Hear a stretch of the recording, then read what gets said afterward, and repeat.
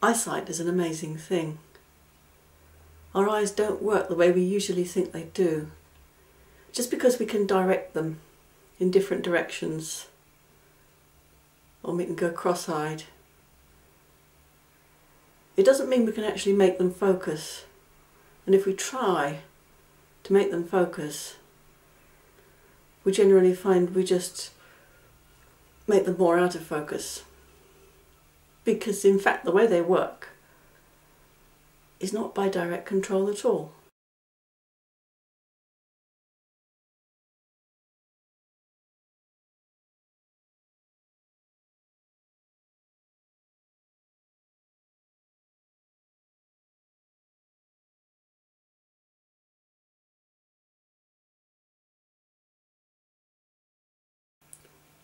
Dr. William Horatio Bates. Bates' method is a system of techniques for improving your eyesight without needing to use lenses to help with the focus. And in this video I'm going to try and demonstrate to you some of the main ways of doing this.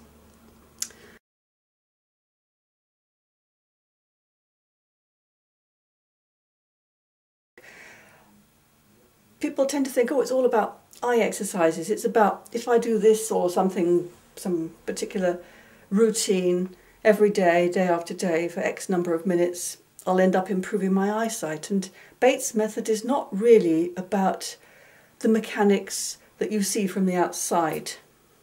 For example, if I demonstrate for you now one of the techniques of Bates' method, the long swing.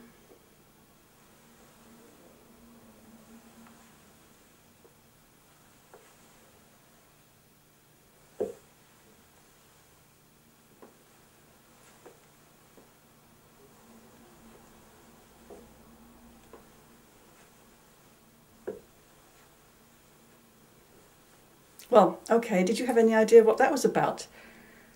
You could see what I was doing, but you couldn't actually do what I was doing because what I was doing was experiencing something inside my head, in my visual cortex, which is where seeing actually takes place and not in the eyes.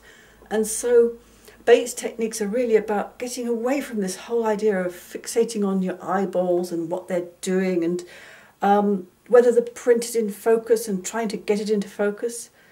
Getting away from all that and really centering yourself on what you are experiencing in your consciousness. Not trying to change it, just experiencing it.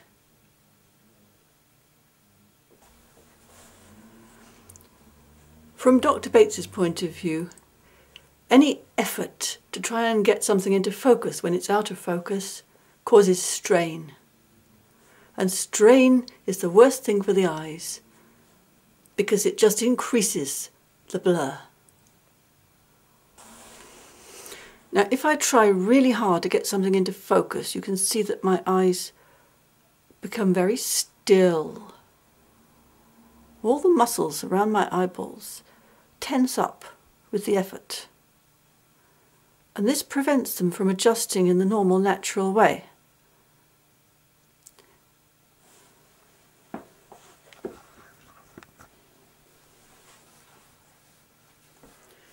So when I'm doing this long swing, what I'm thinking about is not trying to get anything into focus, not trying to see anything, not trying to make anything happen, but just to experience the movement in the visual field which is induced by moving my head around. In fact, what I'm doing is panning in quite a similar way to the way a camera works. So here's my swing.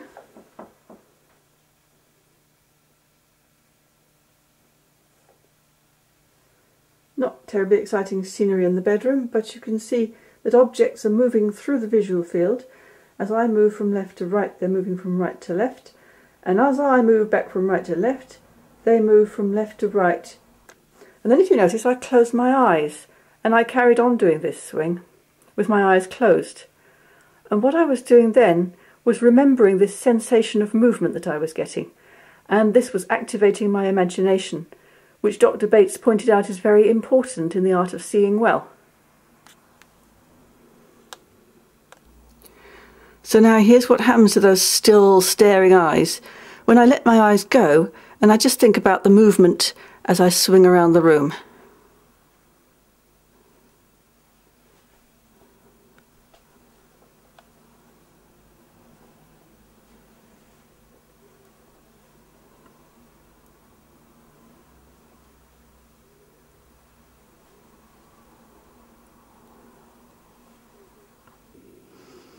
Now, I'm not deliberately making my eyes do anything. They're doing this of their own accord.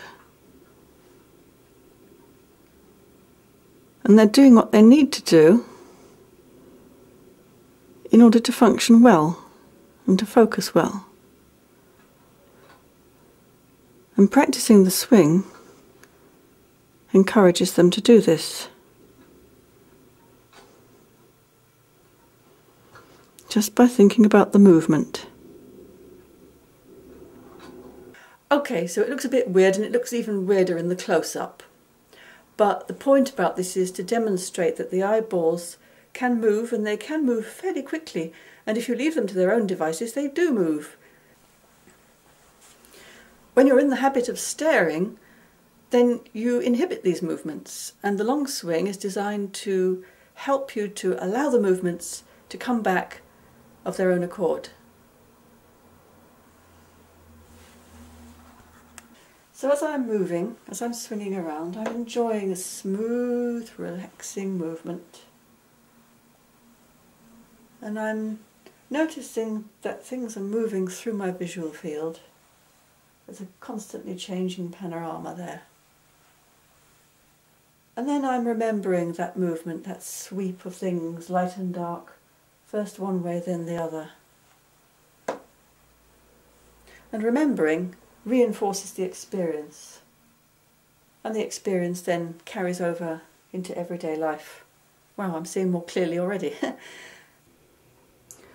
If I'm finding it hard to get a sense of movement, I can point with my finger, and then as soon as I start to swing, I can watch everything sliding along behind where my finger's pointing. And in fact, the sense of movement is very much greater at that point.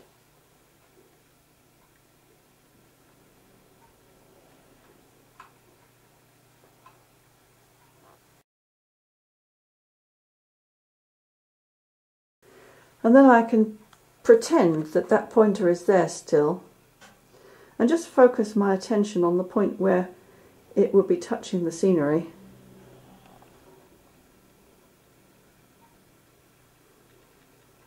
I can begin to imagine that it's, rather than a finger, it's a kind of extension of my nose, and wherever my nose points, it extends indefinitely until it touches a colour.